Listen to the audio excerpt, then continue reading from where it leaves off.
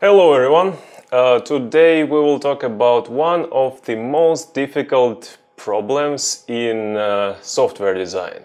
It is internationalization of web applications. So what is internationalization? It's hard to pronounce, and that's why in written language there is abbreviation for that word, I18N, but that doesn't help anyhow to pronounce it still, so I will use internationalization. So it's design and development of your content, application, specification, and so on in a way that it will ensure that your software will work nicely and can be easily adopted for users from different cultures, regions, and languages.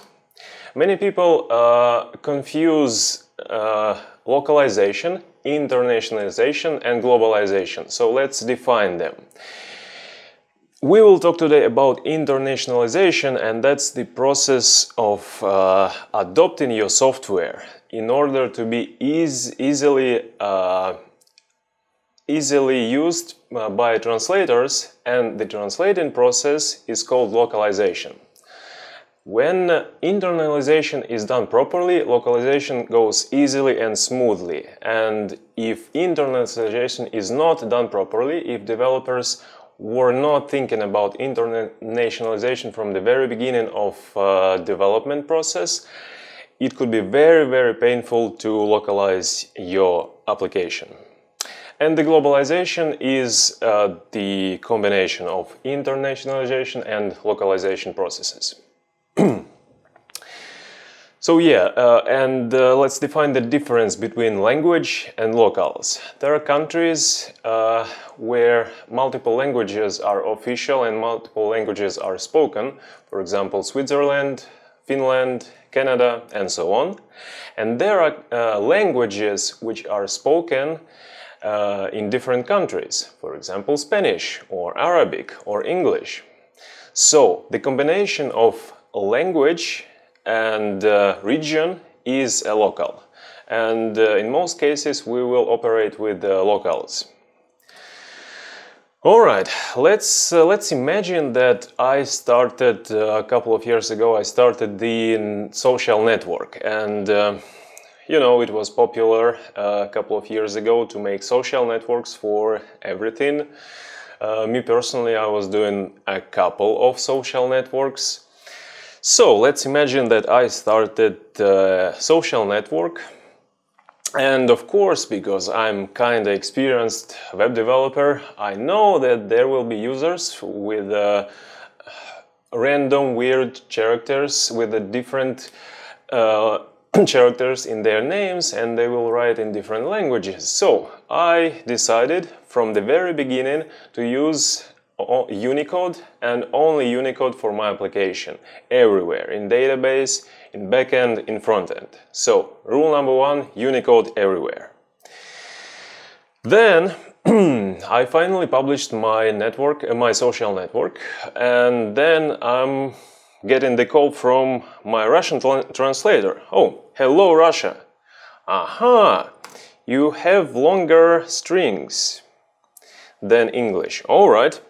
I will adjust my website. So I adjusted my user interface to be flexible and to support any length of translated strings, because in some cases it can be extremely different in length between English and other language. So the length of one word in English could be multiplied by 4 or 5 in some languages. So keep that in mind. Then I'm getting for this simple string. It's really simple. So I have here only one placeholder, and I was thinking that this would be just fine. But then I'm getting a call from my. Oh, this is my Slovak translation. Hello. In your languages, words are depending on gender. Okay, I'll fix that, thank you. So now I need to, it's not technically difficult to adjust strings based on some variables, but now I need to ask my users about their gender. So I need to make that field, the gender field, necessary. So they will need to fill it, and nobody likes complex forms, so I will probably lose some users. But that's the only way. Facebook have the same problem. And yeah, we just need to ask our users about their gender in order to not offend anyone. Alright, I did that. I put that to production. And then I'm getting a call from, oh, Russia again. Hello. What? You are using different plurals for 2, 3, and 4, and then you're using singular.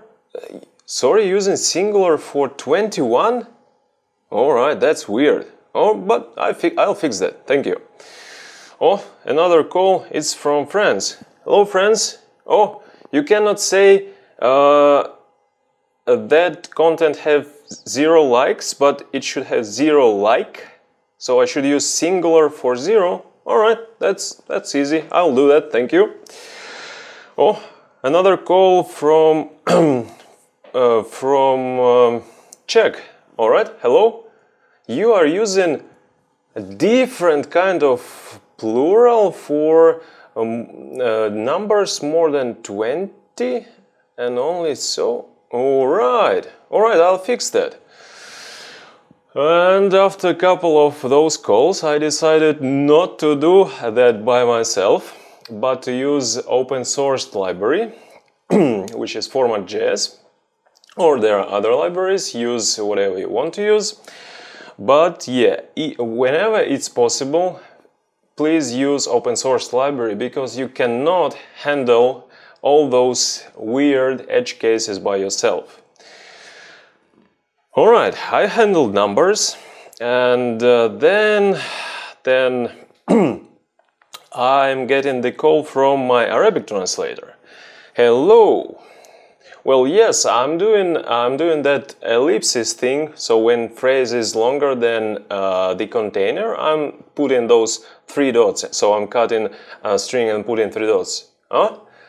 I cannot do that for Arabic language, because in your language words are going in nice and smooth flow. Alright, I'll fix that, thank you. So I fixed that. I stopped using substring magic in database, backend and frontend, and I started to use CSS overflow, text overflow ellipses. So use the platform. Platform handled this just perfect. And then, oh, another call from my Arabic translator. Yes. No. Right to left, so you're writing from right to left. Well, we do not support that yet, but we will ship it soon. And then we adjusted our website for right to left languages as Arabic, Hebrew, and so on. And during that process, we completely got rid of all text align left-right or float left-right, those CSS properties, because there is no left and right in good applications. There is start and end. So we were using a lot of flexbox properties instead of aligning things by left or right. So yes, and actually we should. It's bad that front-end development doesn't support right-to-left languages properly nowadays. So this is how how right-to-left interface looks like, but with the English strings. Can you use it? Well, it's kind of weird, a little bit weird, but yeah, I can use this for 1 or 2 days.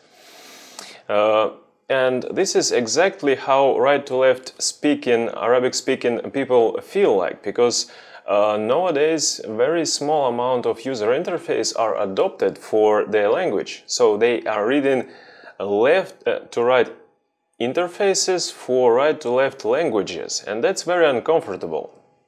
And there are a lot of Arabic-speaking people. As far as I know, it's a 3rd or 4th most spoken language in the world, and I have no idea why we are not paying enough attention to support them. So the next thing is probably backend developers. They're thinking that, oh, this is front-end stuff and we should not care about internationalization at all, and that's completely not true, because as you probably know, there are differences in date formatting, time formatting, and numbers formatting. And the part of localization is actually not just translating strings, but defining those formats as well. For example, it's different for German in Germany and German in Austria, how to format prices. So for the same language, there are different in numbers formatting. It depends on local, not language. And rule number 1 for database administrators is to store dates in timestamp format, and then give that timestamp in UTC time zone to frontend, and frontend will handle everything else, formatting and time zones, magic, and everything else. The same with the prices. So store prices in integer format, and then provide those integer numbers to frontend, and frontend will handle formatting properly. Another oh, I got another call from Serbia. Hello, Serbia. Yes, I'm using names in my strings, of course, because there are usernames. What? I should change names depending on the context? Alright, that's difficult, but thank you for the information. We will handle this. And personally, I don't know how to handle it, but hopefully there will be some solution in future. But yes, this is true. Right now we are not properly supporting languages where names are changing, depends on context, because there are so many different edge cases. And after all those calls from my translators, I got kind of discouraged, and I was thinking about just going with the way that a lot of developers are going. So just provide English version of the software. But that's actually a very extremely bad decision, and here is why. This is the main reason why go international. If you provide just English version, you are targeting something around 1/4 of internet audience. So, in theory, you will lose 75% of your users. Think about it. 75%. That's a lot. So, for example, Russia is the big country, and if we will provide English interface for Russian audience, we will get something around 2 or 3% of Russian population, because a very small amount of people in Russia speaks English. And that's a lot of people, and that's a lot of money. So yes, basically this is the graph, and this graph is showing that Facebook is getting something around additional 50% of money from the rest of the world outside US and Europe. So either you are communist and you want to target more people, or you're capitalist and your target is more money, you should go international. And yeah, here is another issue on backend side. because a lot of searches, this is the example from Bodian.com website, and we are not providing any search results for one-character search queries, because, well, it kind of doesn't make a lot of sense for English language. But if we would be an international website, and if we support, for example, Chinese, we can describe some things. For example, we can say dog in Chinese by using one character. And one character search query should be completely valid in properly internationalized applications.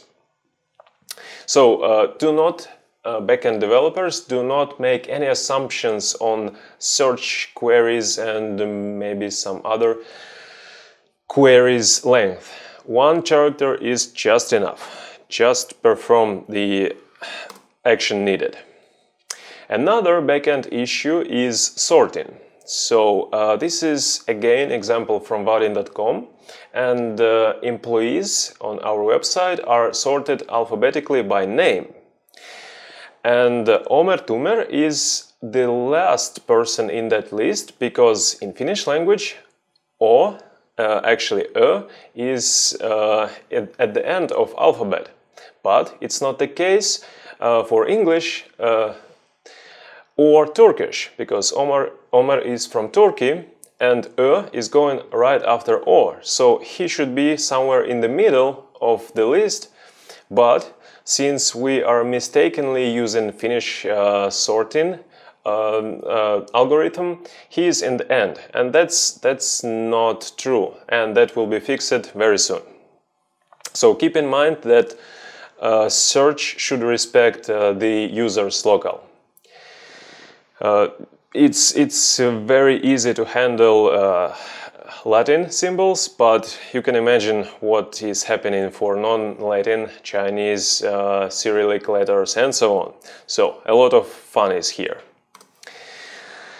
So to make a conclusion, it's very important to start thinking about internationalization of web applications from the very first day of development. If you design your application to be language, region and culture independent from the very start of project, the localization will be easy and enjoyable process. For the end of our presentation, I will demonstrate you just a small example about how context matters in localization, because it is very important to provide properly localized application. So if you will just translate that, let's say with a Google Translate, then or do not pay a lot of attention to localization process, then your users will not be quite happy. They will not feel that this was designed for them. They should feel that. Instead, they will feel that this was designed for English-speaking people and adopted with some small changes for them. And that will not make them happy. So, for example, this is the case for Google Maps a couple of years ago. And there was a link, get directions, in the map. And for Swedish language, it was translated a bit incorrectly. So, it was translated as instructions, and of course they were struggling to figure out what's the reason of a very small number of users from Sweden. And of course it's because of incorrect translations. So technically for Google Translate it's correct to translate directions as instructions. But really, nobody will click instructions link on the map to get directions. So, it's very important to provide the right context, maybe the image of the context for for the translators. Alright, that's all for now. I hope I provide some useful information for you, and have a good day. Bye bye.